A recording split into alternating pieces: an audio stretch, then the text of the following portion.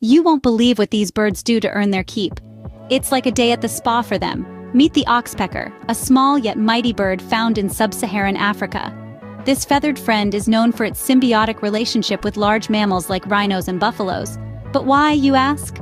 Well, it's all about a meal ticket. Oxpeckers feast on ticks, fleas, and other parasites, hitching a ride on these giants, providing a spa-like service for their hosts while filling their bellies.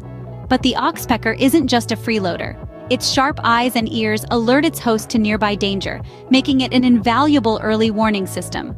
However, it's not all roses. Oxpeckers have been known to keep wounds open to feed on blood and tissue, making them both a helper and a harm. In the ever-evolving game of survival, the oxpecker is a prime example of adaptation and cohabitation. So, the next time you see a bird on a buffalo, remember, it's not just a ride, it's a partnership.